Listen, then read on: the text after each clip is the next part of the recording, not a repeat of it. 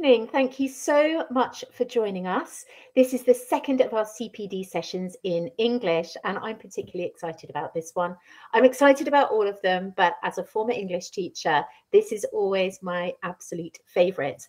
I am absolutely delighted to welcome back Flora Bonner-Mackenzie of St Hugh's School. She's also an English team leader and setter. She's absolutely the expert. Her energy is infectious. Her understanding of English and how to teach children with enthusiasm and a range of wonderful ideas is outstanding. The aim of these sessions is to support you to deliver the second year of teaching the new English specifications for CE. And in this session, Flora is going to focus on the reading certificate and also the impact of wider reading across the CE 13+ English curriculum. What I know Flora is really passionate about is the way in which English as a subject can help embed good practice in all subjects. This webinar comes as a sequel to our previous Twilight CPD session on English in March, in which we discussed integrating EDI, encouraging creativity in the new English CE specification. I'm certain you're going to enjoy this session with Flora. And let me just remind you to find us on social media at ISEB Awards on all channels. Now, once this session's finished, there will be time for questions. Please, as before, use the chat function in YouTube. Now, if you can't see it, it's because you need to be logged in. Either log into YouTube or Google. If you're finding that you don't have a login, you might need to create an account in order to do it. But what's going to happen is Sophie's backstage ready to collate all of your questions, and Flora and I will have a chat at the end where we can explore everything that you've got to ask. So without much further ado, let me hand you over to Flora. Hello, everybody. It's really lovely to be back again. Thank you, Julia, for probably overselling me a little bit in the introduction there. But yes, as Julia said, I've been the team leader for English with ISEB just over this last academic year.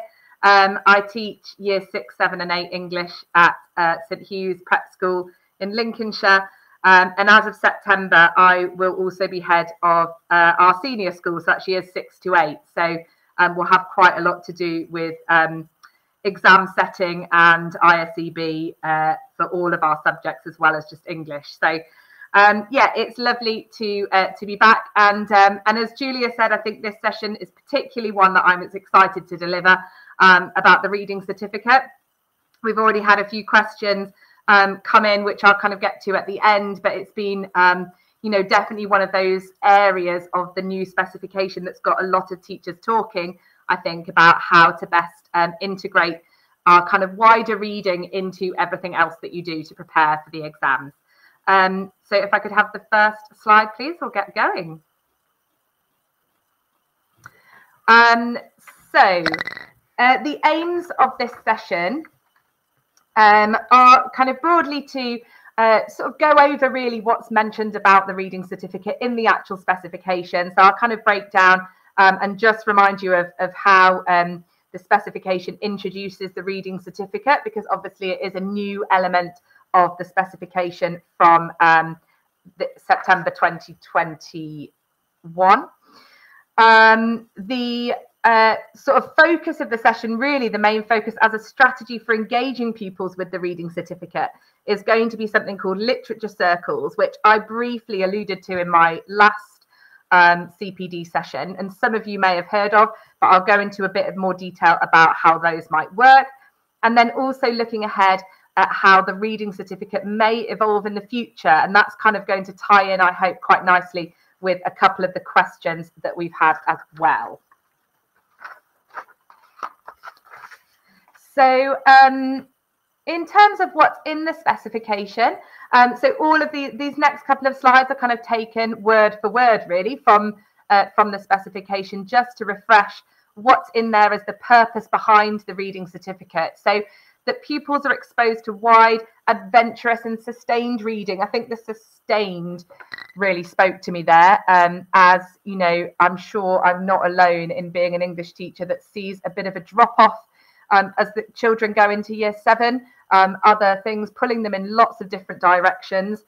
And so sustaining that enjoyment and excitement about reading through years 7 and 8, when they've got so many other things that are kind of heaped on them over those 2 years, I think is going to be a really important element of the reading certificate. The range of cultures, periods, forms. So thinking about prose fiction, but not neglecting those other important forms of writing. So the non-fiction, poetry and drama. Learning through collaboration, I think, lends itself really well to the reading certificate, which I'm going to talk about a bit more later on. And the oral and written articulation of responses to literature. So again, I just wanted to draw attention there to the oral nature of some of the work that you can do with pupils' wider reading. And again, the literature circles kind of lend themselves really well to that collaboration, that discussion, rather than the pupils feeling like, to prove that they've read a book, or that their only option is to write more stuff down. So we'll come on to that a bit more later on.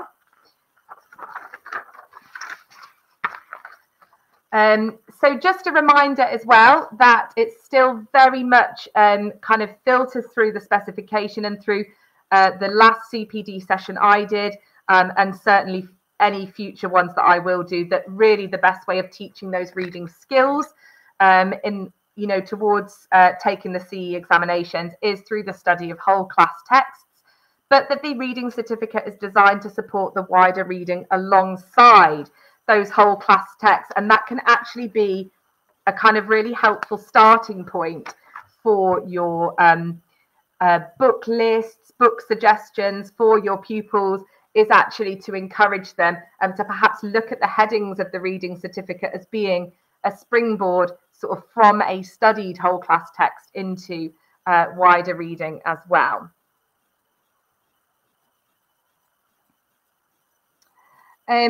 So just a few more little quotes I pulled out of the specification. I thought it was just worth sort of refreshing our memory of. So that the reading certificate is designed to encourage good habits of wider reading, as well as extend pupils' experience of different genres, to complement and enrich their habitual reading, and to be a celebration of achievement in wider reading that can be shared with their senior schools. And I think it's really important to emphasize here that the reading certificate, I don't think, should feel like an add-on. It shouldn't feel like something you're having to force into an already very busy curriculum, not just for English but for many of their subjects. It should be an opportunity for you as a teacher or as a head of English to celebrate what those pupils are already doing, to recognize that they are habitually reading and they are challenging themselves to experience a wide range of different genres. So this is is in the specification as an appendix, is the format as it stands at the moment for recording your pupils' completion of the reading certificate. Now, as it stands at the moment, I think certainly the way that I'm approaching this year with my first cohort through is that I have a sort of printed version of this, and I sort of keep a few notes as they go, just for my own memory, really, to have a note of what they've read. They all have a copy of this as well in their English folders, so that they can just kind of keep a little log of anything that they've read that would fit into a category from their reading certificate. What I've tended to find so far with these headings across the top is that actually a lot of these genres, they are reading or have an interest in reading already. So whilst for some of them it's really going to be a push to get them to read a non-fiction book discussing a contemporary or historical issue, or for some of them it's going to be a real push to get them to read a fantasy novel when they're not really into that kind of thing. But generally speaking, I think the headings are broad enough that they kind of cover a lot of the texts that our children are likely to be interested in anyway. They also lend themselves really well to, as I mentioned a few minutes ago, that springboarding from a text that you're studying in the classroom. to then broaden out to other things. So, for example, my Year 6 children read High Rise Mystery by Shana Jackson, and they do a little bit of Sherlock Holmes as well. They absolutely get so into the detective genre, detective novel genre, that's kind of a great springboard then for me to suggest other stories that they might enjoy with that same sort of approach and same sort of conventions. So kind of if we're doing any of these within the classroom that I think could be a great springboard for them to those other texts, then that's the time to bring it up, is when they're really engaged in that genre already and really loving a text that you've chosen to read as a class, because they're far more likely then, I think, to go and seek out those other things that fit within the same genre. So I just included this slide really as I just thought it was interesting in terms of, again, reading and certainly the completion of the reading certificate not feeling like an add-on. So this came from the National Literacy Trust survey that they do every year, kind of looking at trends and patterns in young people's reading. And I thought it was just interesting to note the kind of top 3 in terms of the reasons for reading, because these are all things that I think we can quite easily build into our classrooms, our libraries, but also kind of use as reasons for our own pupils to read. So helping me relax. I'm very lucky actually that I've got a lovely little relaxing corner of my classroom that's surrounded by bookshelves and has a little sofa and a sort of coffee table. But the sort of building in that time to read in a relaxed sort of way definitely really helps the enthusiasm. And I think these other top 2, the new things and the new words, I think, again, that pupils, if they're really interested in a topic, I know I'm, preaching to the choir here, like we know how it works. If a pupil is interested in a topic, they're, of course, much more likely to go and seek out reading material that's related to that topic. And I think the inclusion of a couple of the sort of more non-fiction genres in the reading certificate will really help those pupils that see reading actually as being quite a practical skill, to learn about a topic that they're interested in. But the fact that they can read a non-fiction book, they can read an autobiography, they do have, free choice of another text that actually what might really support those pupils that prefer to read in sort of a very transactional, practical sort of way. So now I come on to the literature circles and the sort of strategy I've used for a couple of years now to engage the pupils in wider reading. I just wanted in this first slide to draw attention to the fact that this is not my idea. And it's been around for quite a while, as you can probably tell by the covers of these books that look rather dated. But they are both great. If what I kind of talk about today really resonates with you and it's something that you'd like to try in your own classrooms and haven't done before, both of these books are really good starting points, particularly the mini lessons one on the right hand side, which has actual lesson plans within it of things that you can do to build in reading skills, but in sort of bite-sized chunks for your pupils. So even if you don't end up doing the literature circles full on to start with, some of those mini lessons might be really helpful ways of just introducing different types of text and different reading material to your pupils. So the basic principle of the literature circles is, first and foremost, that the pupils choose their own texts. Now, I say that with a slight pinch of salt because it is their own text from a choice. So obviously, if I just gave them access to the library or access to my bookshelves up in my classroom and said, right, choose anything, and that's going to be your literature circle book, The issue that I'd have then is that I couldn't form any groups because they may all choose something completely different.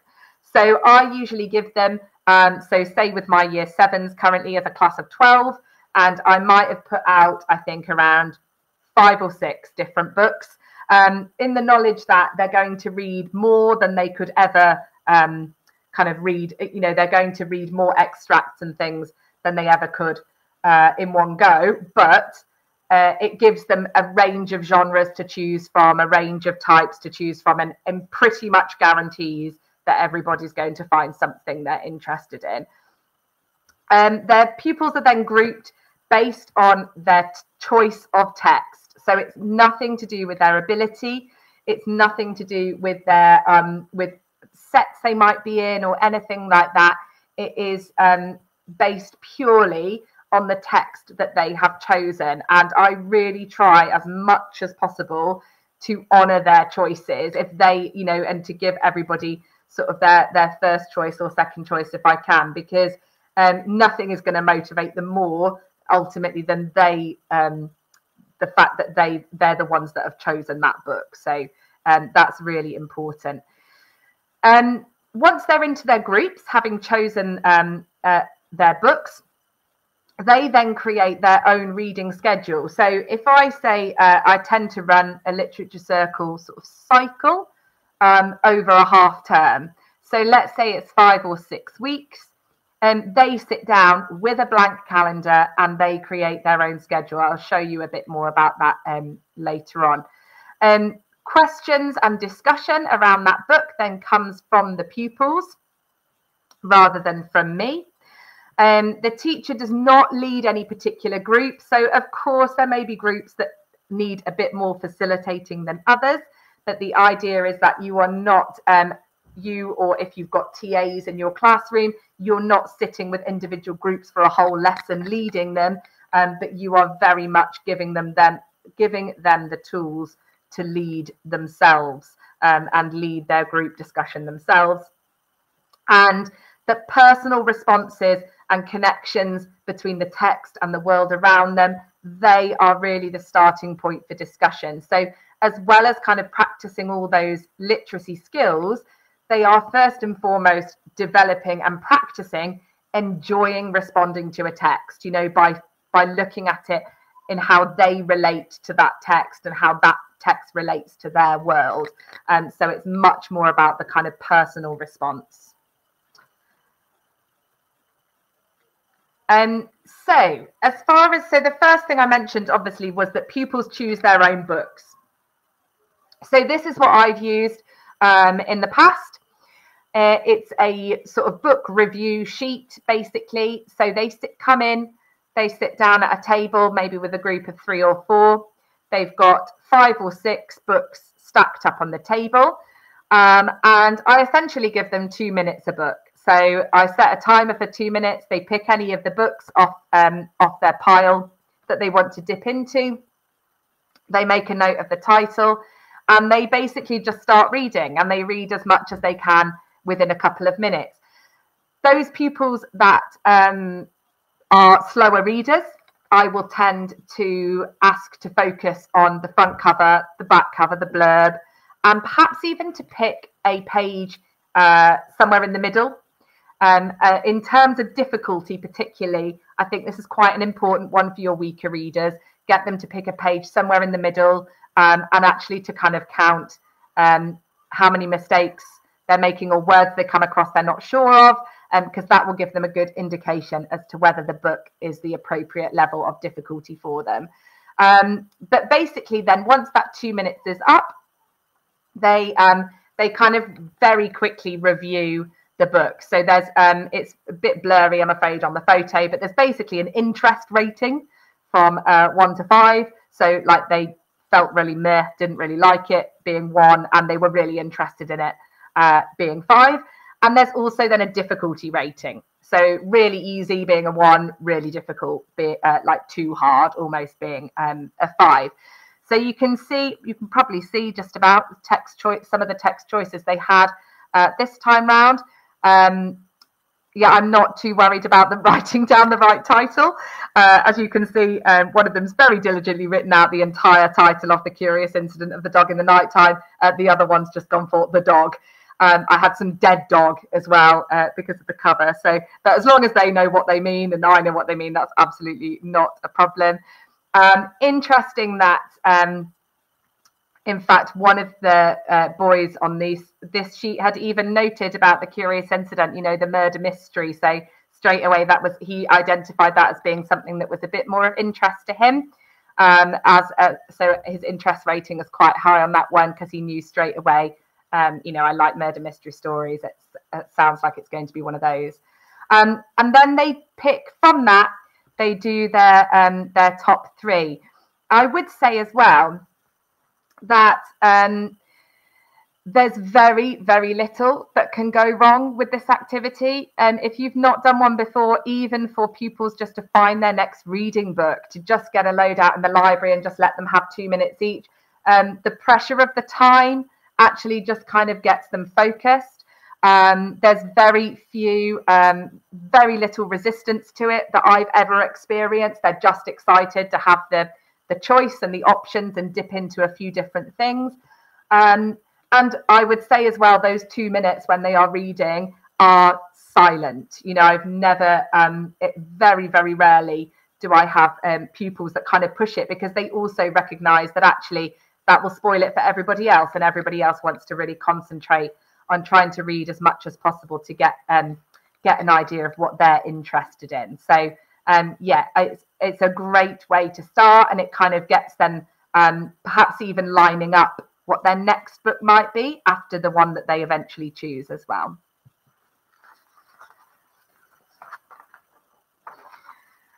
So the next thing, once they're in their groups, and this is really, really important, and it's probably the part of the literature circles that my pupils loved the most, is when they first get into their groups, each time they meet as a group. So you can see mine managed 1, 2, 3, 4, 5 meetings. We did have a 6th one as well, in sort of as they were finishing off the books.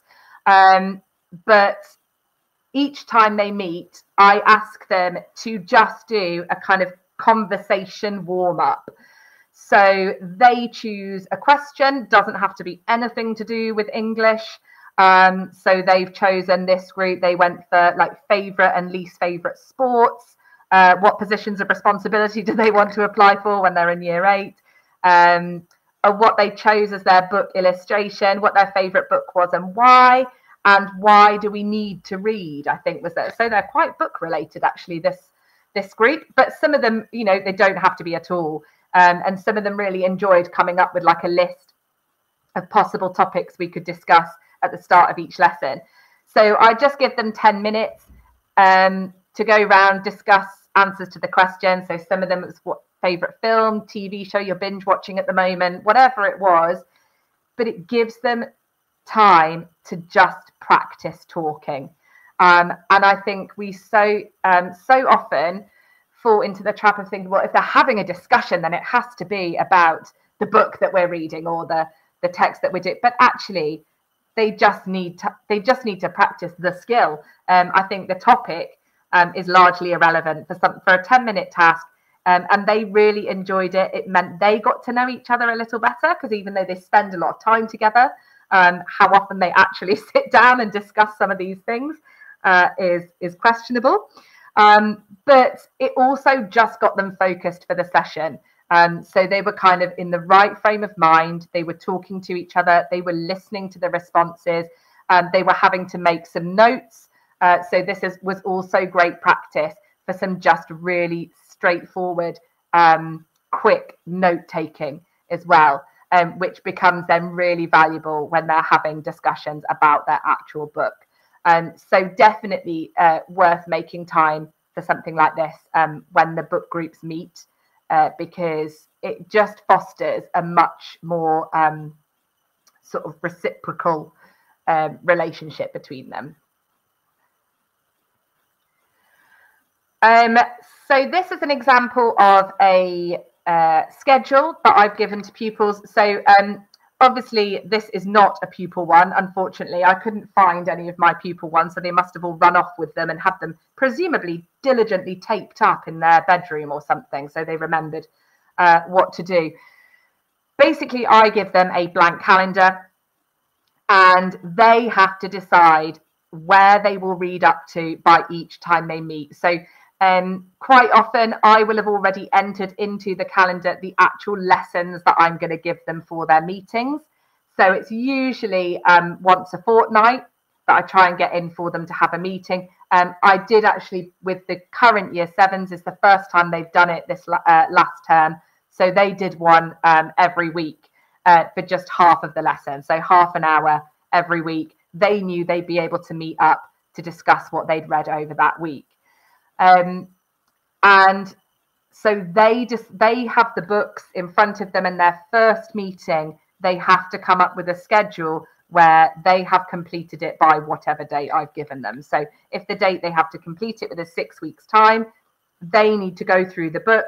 They split it up and they say, right, so by the end of week 1, we all need to be at this page. By the end of week 2, we all need to be at this page. It is unbelievable what a difference that makes to their motivation. If they have decided when they are getting to a certain page by and large, they are far, far more likely to get the reading done. And it's a transformation that I couldn't honestly quite believe with some of particularly my more reluctant boys. But if they had sat down and decided, right, by next week, we will have read up to page 70. If I'd set them that, there would have been immediate resistance. Oh, miss, no, that's not long enough. When am I ever going to have the time? If they've set it themselves, for some reason, they just do it. And I think that comes with it as well, you know, that sense of responsibility towards the group, they take really seriously. So, they all had asked for post-its, so they could put a post-it in their books where they are now, another little post-it later on, right, I need to get to here by this date. And suddenly, as soon as you give the responsibility to them, it just becomes so much easier to feel confident, I suppose, that they're actually going to get the reading done by the time they've said they'll get it done. And then ultimately what happens is they do it. They get on with it. So the idea is, of course, that it's helping them to foster and develop independence when approaching a text. It does not happen overnight. They do need a lot of prompting, particularly in the first few sessions. So they might brainstorm as a group some questions that they might ask each other. For example, right, next time we meet, we've read up to page 50. So what questions when we meet next time could we ask each other about pages 1 to 50? And they come up with a list. And in the early stages, we tend to do that quite collaboratively. So I'll give them a few minutes in their group to discuss it, then feedback, and we'll get like a big list on the board that they can then use in their next session when they're discussing those pages. I would really recommend making sort of little like a little bookmark or a little reminder for them to keep in their book of things like how to make a little note or how to jot down something on a post-it so that you know you're going to remember it for the next meeting, and to go like, oh, I really enjoyed this section because, or I didn't expect this to happen because, and some of them really take to that, you know, the idea that they can, I let them put little pencil marks or underline things on the book itself, or they can put little post-its in, or the little page markers are great. You can get, you know, quite cheaply sort of little packets of fluorescent page markers. They absolutely loved those. So had the little key at the front, color coding the book as they go. Interesting bits, difficult bits, unexpected bits, whatever it was that they were sticking the little post-its in as they go. And as I say, sort of said about the setting their own schedule, when they're also setting their own topics for discussion and their own questions, and they're kind of responsible for that reading in between meeting, it really does quite wonderful things for their motivation as well. So I put these couple of pages in. So this time round, actually, with Year 7, I haven't always done it this way. I put together a little booklet. I say I put together. I found most of it on, I can't remember where, TES or something similar that somebody else had already done. And put together a little booklet for them with several tasks to kind of work through, to help direct their reading outside the classroom, but B, it also meant if I had groups that were really struggling to get discussion going, they had something that they could do and then talk about. So this one on the left, the illustration, kind of asked them to look at, to illustrate an important event from the text, and then to kind of explain to the group why they'd chosen it, what their picture was showing, why they thought that this event was important. So again, it just gave those groups that might have needed a bit of extra prompting, kind of something to discuss. And it also gives them a central place to kind of make their notes, keep everything together. So they had their membership grids with their sort of little topics of conversation. They had that in this booklet as well. And some of them kept sort of glossaries in it as they were reading, depending on the text they were reading. So this group that did I Am Malala, they used their glossary quite a lot because there was a lot of vocabulary in there that they weren't sure about and they had to go away and find out. The other thing I would say about using something like this, like a booklet, is ultimately, and the reason I put evidence in scary quotation marks, is because if you're thinking about that reading certificate and you're thinking about that, you know, activity that the pupil has done to show their reading of the text or the presentation, written work, whatever it is, this is that evidence. So as far as I'm concerned, you know, when we got to the end of this cycle of literature circles and they all had these booklets that they'd done pictures in, made notes in, then they don't need to do a big presentation at the end of the book. They don't need to do a big you know, written essay or book review, because this is their response to the book and it's kind of happened as they're going along, which also again I think helps with that kind of motivation, because sometimes I feel like one of my biggest fears, I suppose, is something like the reading certificate, is that as soon as you say, right, you're going to have to do something afterwards to prove that you've read the book, you can instantly hear the groan. So doing it something like this where they are literally doing that work as they go, again, means they've not got that kind of big thing to do at the end that might feel quite daunting for some of them. So I thought it would be helpful as a teacher that's kind of now done a couple of cycles of literature circles. I'm focusing really on this evaluation of how it went, just on my last one that I did with Year 7, because as I said, it's the first time they've done it. And we haven't really done them for a while anyway. I haven't done them for a while because of COVID, and it, like, lockdowns, was difficult to kind of obviously introduce anything that would be very new. So the things that went well with this kind of first go at it with this year group, they really loved the book pass at the beginning. They loved reading little 2-minute snippets of things. It's very rare, I think, when you have Year 7 for say 2-3 hours a week, it's very rare to have those opportunities, or certainly as many opportunities as we would like, to find out what they really love and what they don't about reading. So the great thing about this is that they're open to having that discussion, because they're dipping into bits, and you know, they can say, well, I really didn't like this because, or I found the wording of this actually really difficult because it actually drew my attention to one particular pupil who just said they really struggled with the size of the words on the, you know, that was a big thing for them as they were deciding what to read, was actually the physical layout of the pages in the book. So it's a really good opportunity for you to have those discussions with your pupils as well.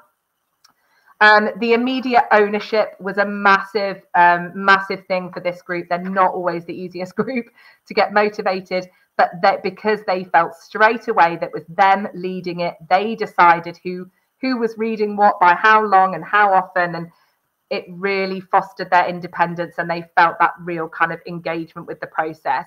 It is amazing as well how seriously they take those deadlines. So one of the things we did quite early was they came up with what should happen to pupils that don't meet their reading deadlines. And of course, they kind of ranged from the sublime to the ridiculous, but they all were very keen to set some ground rules in terms of, you know, should you be able to be a part of the discussion if you haven't read the book? Well, and a lot of the group said, well, no, you should be able to go and then sit and catch up with your reading, and then kind of have to catch up with, if we've done an activity together, you need to catch up with that in your own time. You know, they really came up with some very sensible suggestions about what should happen to those that don't read what they've supposed to have read. It didn't happen very often, fortunately. They developed a really great appreciation, actually, of what makes an effective or often ineffective discussion. So they started looking out for the triggers that leads them to getting off topic. They started looking out for distractions that happen within a group discussion. They started to even figure out kind of what makes them lose their train of thought, or what makes discussing an issue with somebody more difficult. So for kind of developing their understanding of talking as a means to learn, it was really useful from that point of view.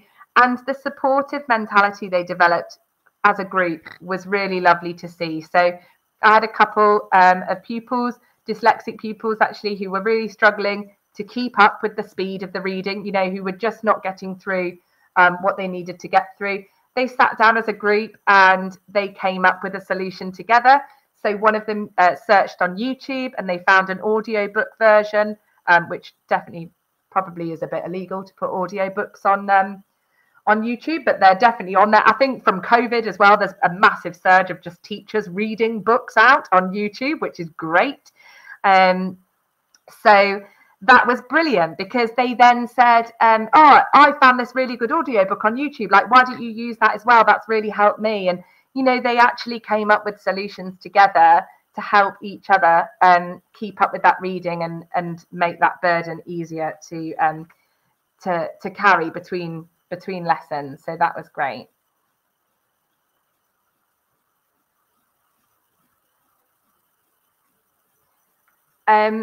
And of course, the bit that everybody probably wants to hear is what went wrong, what could go better next time.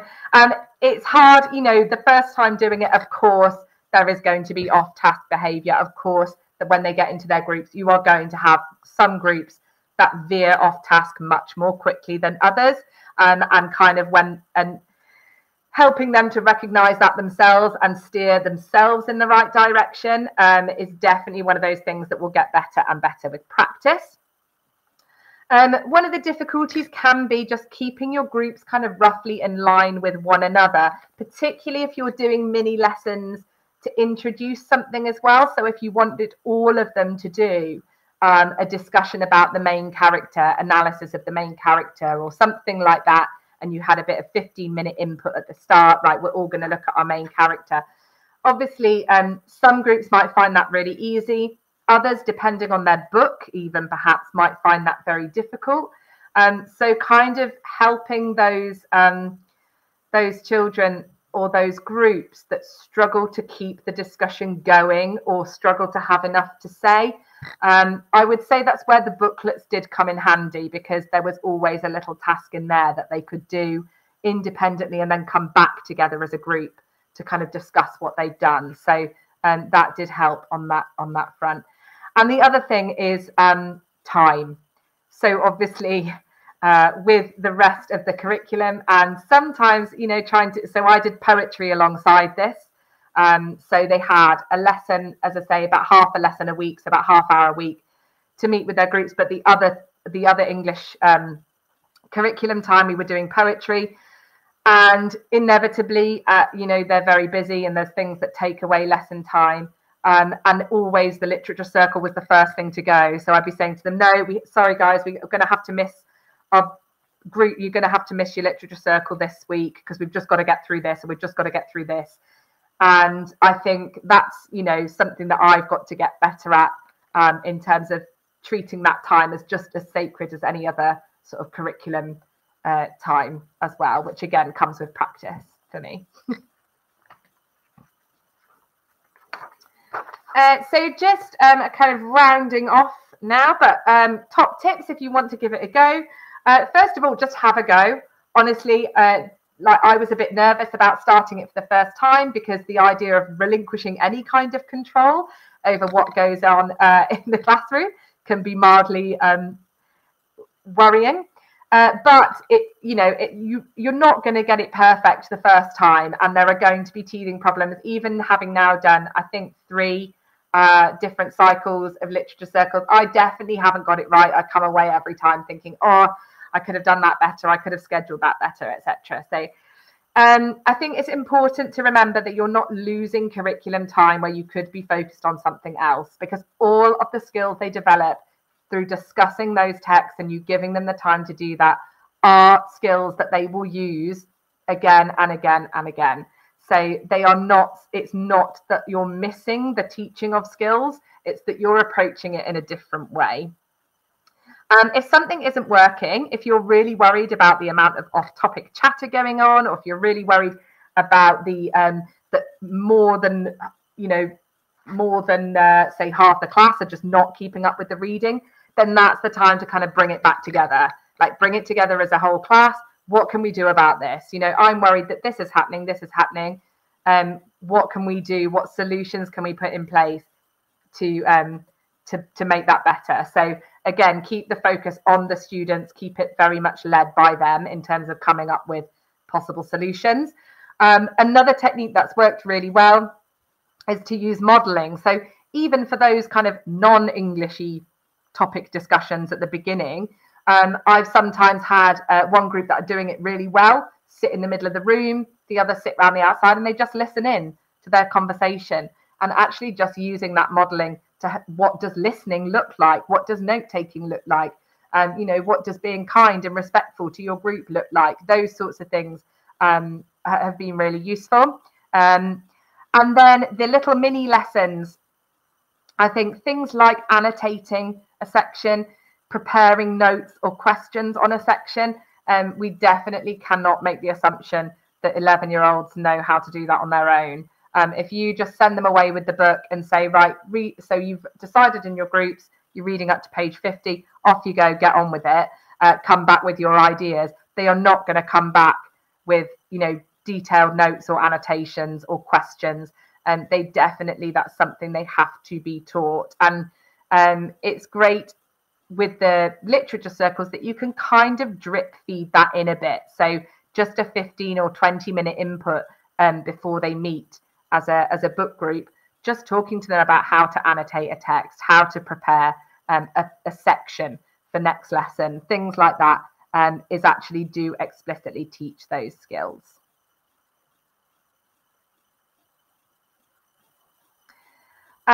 So before we move on to questions, I think this is probably my last slide. Before we move on to questions, just a few other strategies to get you thinking about how to kind of build that excitement around an engagement around the reading certificate.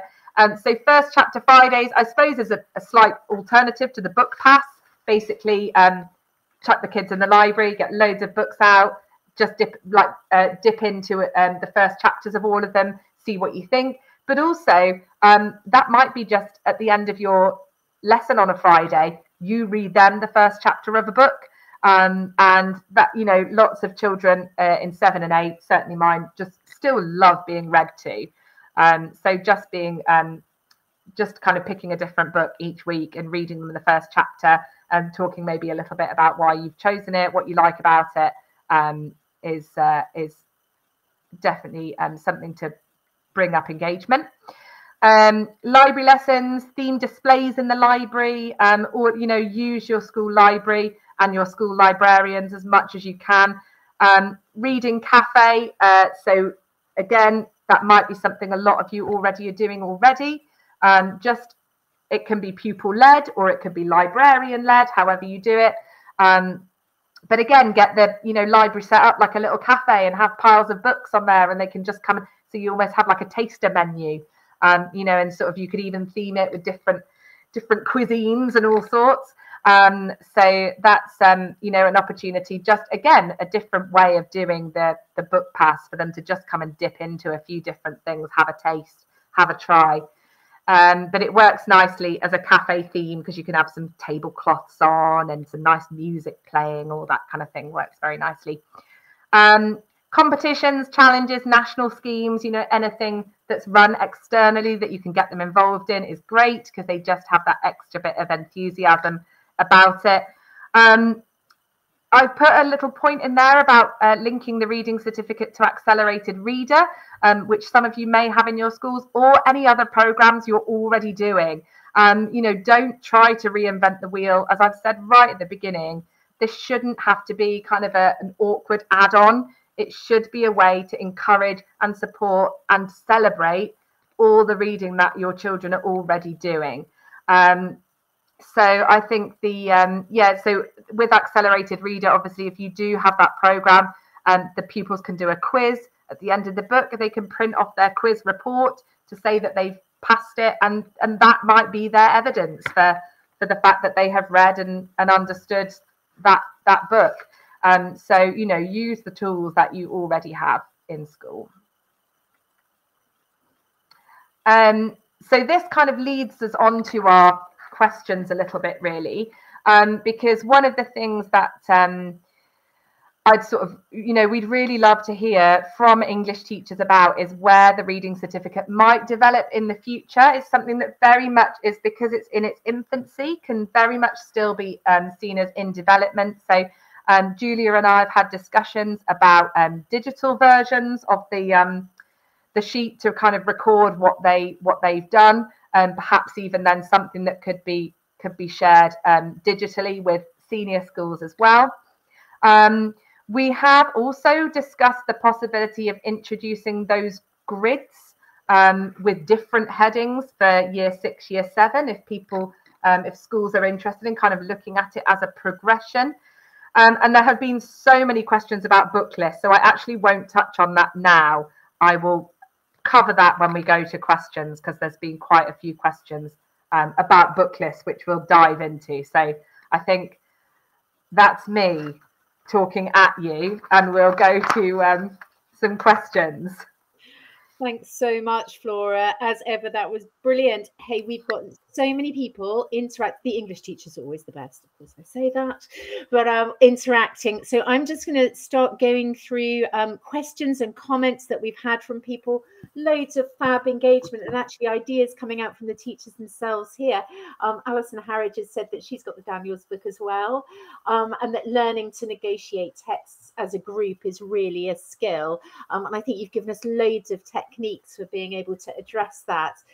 Chris Peavy has said, how realistic do you find the children are after only looking at a book for 2 minutes? I assume you've been training not to just go, it's boring. And Alison's come back and said, she usually just says only boring people are bored, and kids who are bored are not in the right text. But what are your thoughts on what Chris has found? Sometimes they just pick the book up and go, oh no, I don't want to. How do you deal with it? Yeah, it is. It's a really good question, because, and I'm sure I can't actually see the chat at the moment. I was trying to get onto it a minute ago, see the YouTube comments, as I should say. It's a really. I'm sure lots of people will have suggestions as to how they deal with it. I think it does take some training. You're inevitably always going to get some. I think if you've got the majority of the group on side, those ones that kind of go, it's boring, very quickly realise that actually, well, everybody else is giving it a go, so I may as well do it as well. But I think the other thing that's really key is just in that first book passing lesson is to have as much variety as possible. So I made sure I had I had a couple of graphic novels, even I had some poetry, like, what's it called? Where it's a novel, but it's written as poems, prose, verse fiction, something like that. So I had some of those that were really great for the more reluctant readers. They kind of love being it because they can read quite a lot in such a short time. I had some non-fiction, I had some prose fiction. So having as big a variety as possible, again, you're going to be more likely to find they'll finally pick something up and go, oh, actually, I quite like this one. Yeah. Millie Potter has said, do they all then read the same book and compare notes, or choose different ones to discuss? So in my last literature circle with year 7, there were, as I said, it was a class of 12. So I had 3 groups of 4, and each group was reading something different. So I had one group reading Of Mice and Men, which there has, funnily enough, been a question about, which I'll come to in a bit. One group reading Curious Incident of the Dog in the Nighttime, which I think has also been mentioned in the question. And one group reading I Am Malala. So all very different, but the tasks that they worked through in their booklet and the kind of discussion questions we built as a group were sort of applicable to any text. And it's great because then, you know, if you've got them doing 3 different books, word starts to get out. Oh, you'd really like our book. Like, it's really good, you know, and it means that, again, they're kind of, without even knowing it, recommending each other's next books and things, which is really exciting. Well, that's lovely. And now, actually, as Anna was writing this question, I think you'd addressed it, but we will make sure that Anna's got the answer that she needs. Anna Hughes has said, how does this fit alongside their other independent reading? Do you find any children who want more time to read their own books? Yeah, it is a good question. I would say, to be honest, generally speaking, I haven't had that issue because the kids that are so keen that they want to read their own book as well will do that alongside anyway.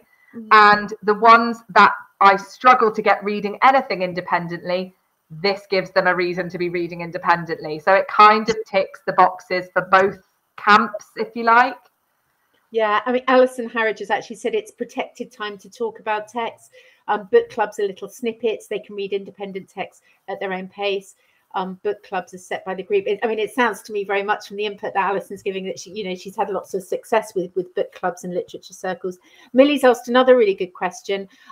What happens when they arrive at the next section with pages?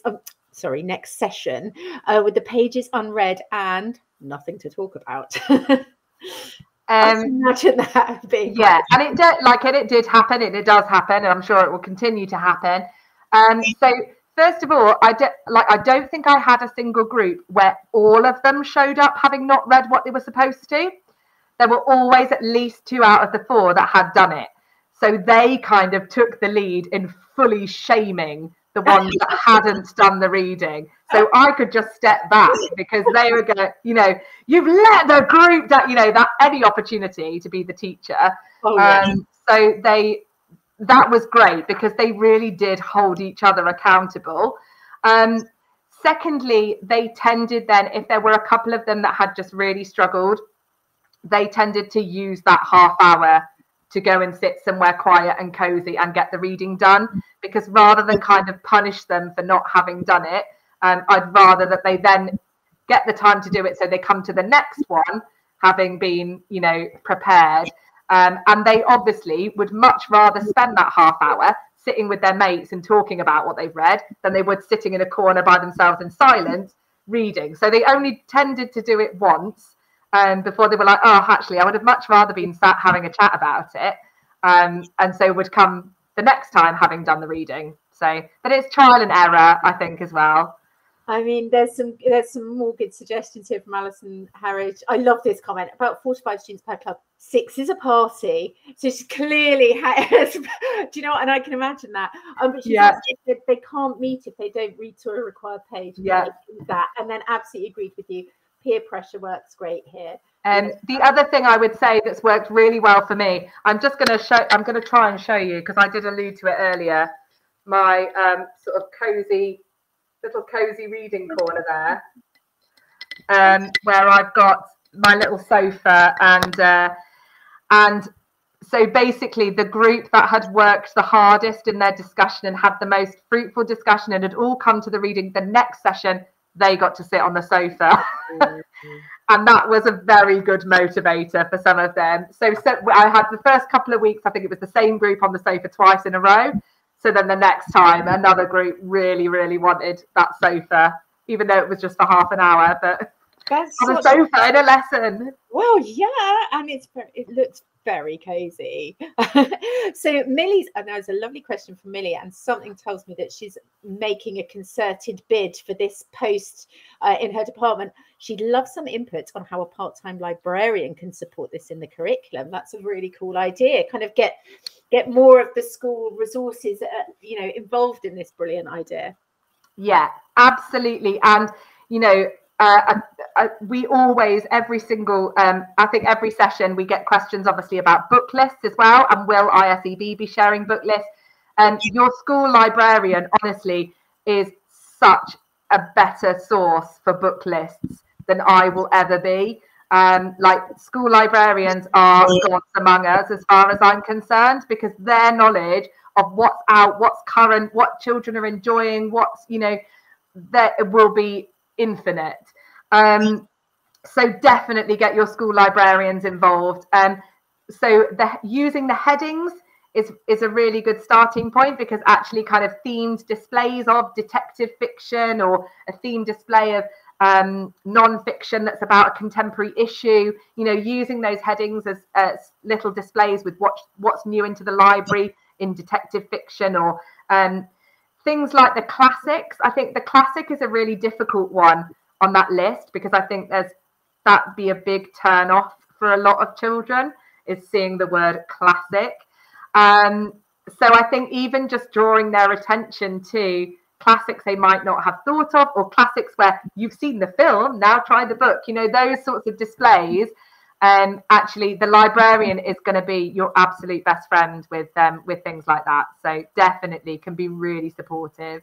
Yeah, absolutely. Now, actually, some of the questions, I've got some that people sent in beforehand, and we'll just go to those now, while anyone else that wants to come in on that chat and either comment or ask Flora a question. But we always get asked this about reading lists. Now, as an exam board, we know, we'd like to think we're trusted, but we know that if we released a reading list, there might be a danger that people think, crikey, if as long as we cover these things, we're definitely going to do brilliantly in the exam. And what we don't want to do actually is accidentally stifle creativity, or end up canonicizing a range of texts unwittingly. That said, we know how engaged everybody is, and we think that there are no finer people to get really excited about books than English teachers. Now, as I alluded to at the beginning, we are just for the first time getting ISEB onto social media. We've got the fantastic Sophie backstage, who is brimming with ideas about how we can use this to engage people. And Flora and I have talked a lot about wanting to start to create groups, sort of little communities of practice for teachers out there. So what we've said that we would do is over time, and around World Book Day, we want to start running campaigns where we are sort of crowdsourcing a book list. And so what we will start doing into next year is perhaps approaching authors for talking about their favorite texts for children, approaching, English teachers. I mean, you guys are the best. English teachers recommend the best books that pupils have engaged with at years 7 and 8, so that we can give you lists. But what we're not doing is, when an exam board releases a book list or a recommended text list, it tends to get done to death, and we want to keep those lists vibrant. So we want to find a really creative way to give you what you want. I've just had something come in from Anna Hughes here, who says, we haven't been gearing towards the reading certificate this year, but still hope our current year 7 going into year 8 will be able to get it. Can they respond to or use text they've read in year 7? I mean, I'm gonna, absolutely. Definitely. Yeah. I think Mine are the same, although we've done, they've obviously done their literature circle this last term, and they will have read a couple of other things that they might want to use. But yes, absolutely, they can use things that they've read in year 7. I think that's kind of, obviously, if you're going back to say, can they do something they've read in year 4, then probably not, because the actual level of the text won't be appropriate for their age. But year 7, definitely, yeah. Yeah. Now I've got, it's a really long question, but it's absolutely brilliant. And Sophie sent this over earlier, and we both said, oh, this is a lovely meaty question. So I'm going to break it down into chunks. Which books, again, it's about recommending books. However, there's a really interesting angle on it. There are problems with a lot of the books we might traditionally choose, as well as the more modern books suggested. E.g., Of Mice and Men features the N-word in quite ugly and overtly racist scenes. How might you handle that in a classroom with years 7s and year 8s? Maggot Moon has F-bombs, I love that phrase, has F-bombs which could be complained about by a parent, as does The Curious Incident and others. How might you handle that in class settings? So why don't we talk about, dealing with issues where a text that you have, because of its age, because perhaps of some of the context of where it's written, has, as they say, sort of overtly racist scenes and language that is absolutely unacceptable for use today. How would we deal with that kind of incendiary language? So yeah, I really loved this question when it came in, because I think it is one of those things that's become such a concern over the last few years.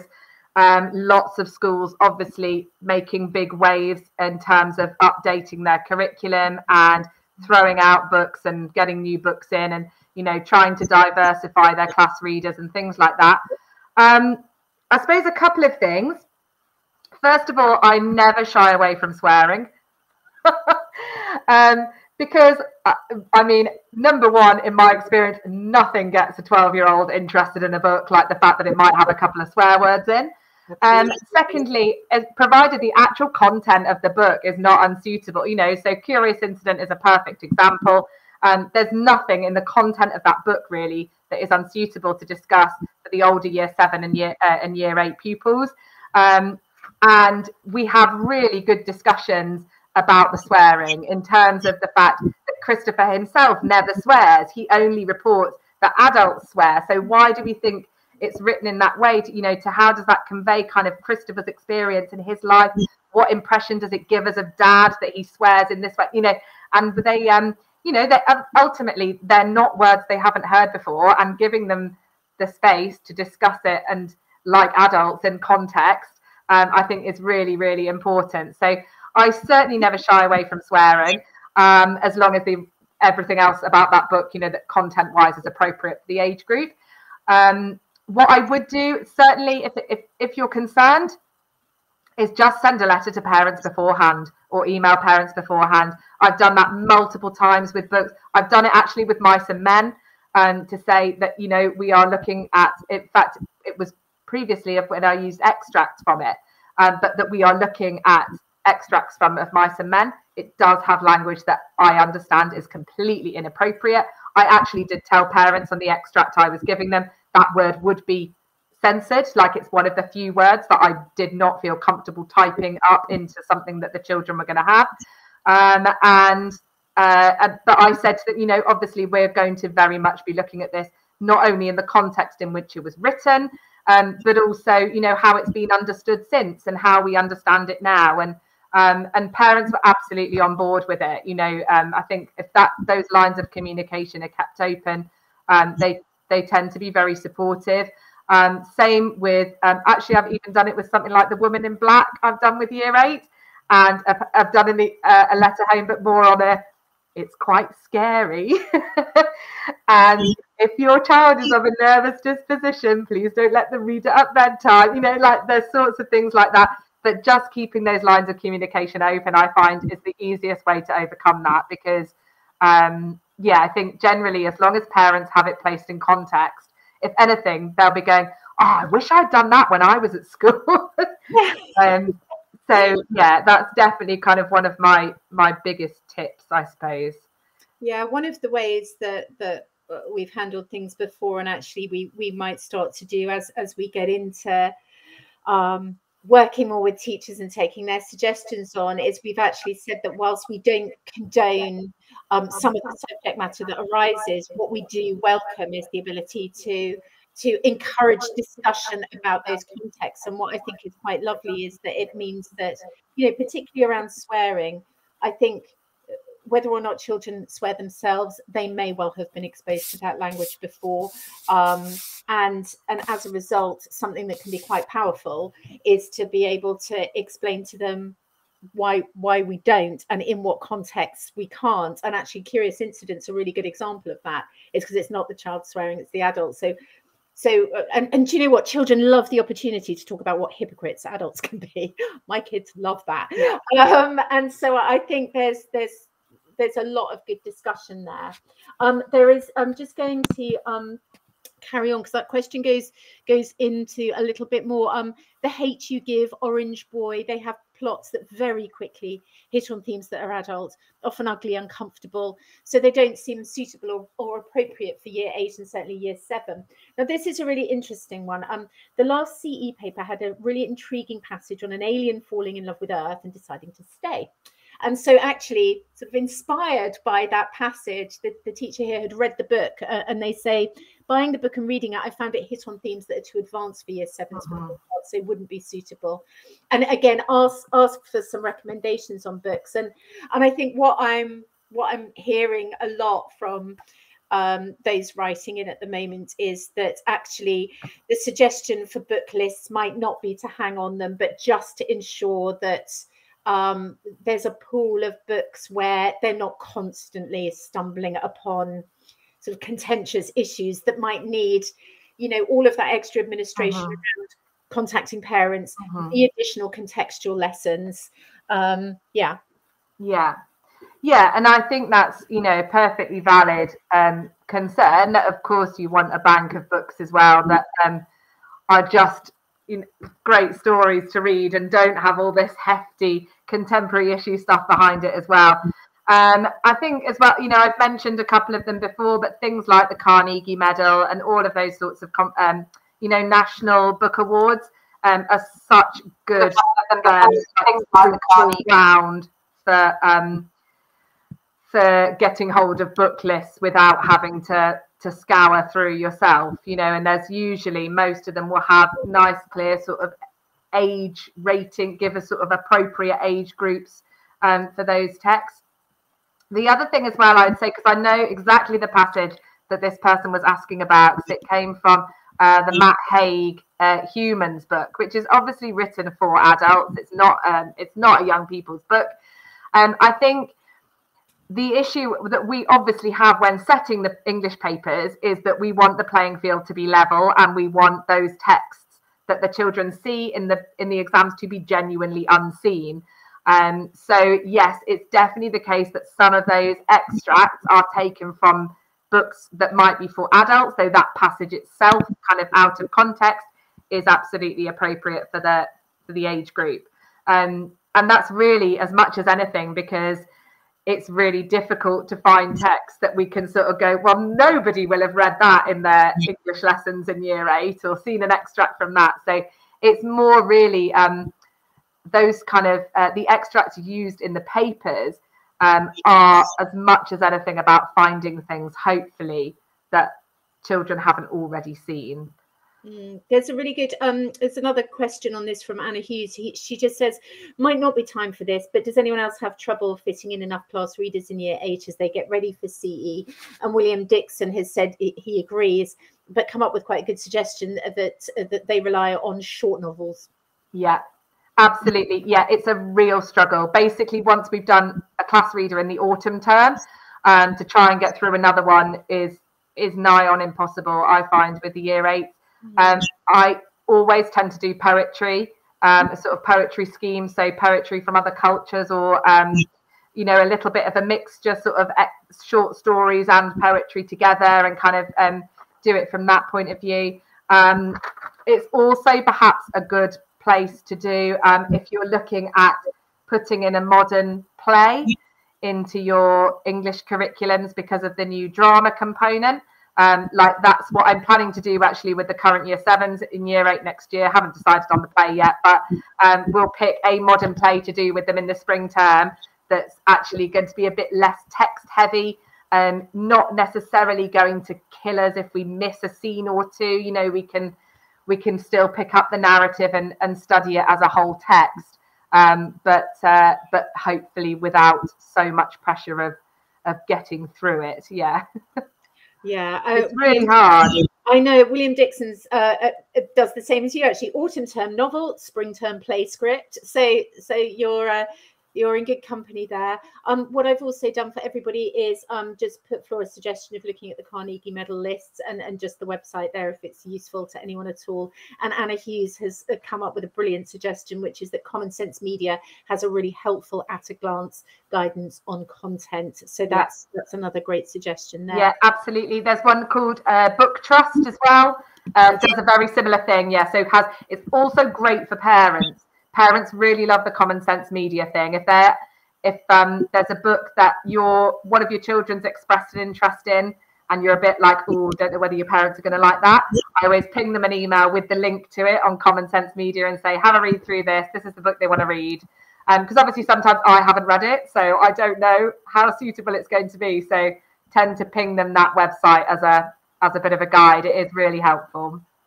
I'm just sticking this in the chat. Flora recommends sending Common Sense Media, yes? Common Sense Media, yeah. And then Book Trust, I think, is the other one that tends to have, with each title, will have like interest age, reading age. The Common Sense Media one, I think, is the one that has that parents say it should be aimed at 12 plus. Children say it should be aimed at whatever age group. The children's one, by the way, is almost always younger by a good year or two. Yeah. So I'm just putting these things in. Anna Hughes has said, thank you so much for all of this. She needs to go to parents' evening. Oh my goodness, good luck. It's been fantastic, and thank you again. I'm just going to support you in communicating with parents. I've just put that last comment into the chat for everybody. Thank you so much to all of you. Anna, off you go to parents' evening, super important. And to all of you that have contributed. I know I'm biased, but I have to say the English session is always the most interactive and the most supportive. And we absolutely take on board, you know, we've done a couple of, I think Flora and I are on our 3rd session of doing these together. It's super fun. And every time we're being asked about book lists, what I think we'll do is we'll try and find some really unique and interesting ways to give you not what we think is a curriculum ideal, but a whole range of ideas. I think what I'm hearing from teachers is that they just want to talk to others and find out what's worked for them, and what better way to learn than from each other. So Flora, thank you again. Another fab, engaging, exciting session. And to everybody that's joined us, contributed, and whether you've contributed or not, thank you so much for coming. We will be running more of these. I haven't run this past Flora yet. We will be running more of these next year. If you have any ideas, Flora had also asked for input on how you might want us to develop that reading certificate. We are a company that really wants to listen and do the things that are going to help you bring English to life and bring all our subjects to life for your pupils. So please do get in touch. We're at inquiries@iseb.co.uk if you want to drop us a line, and we would love to hear from you. So all that remains is for me to thank you all so much, and Flora once again, and we will see you in the new school year. You must have a break first though, everybody. So we'll see you soon. Bye-bye.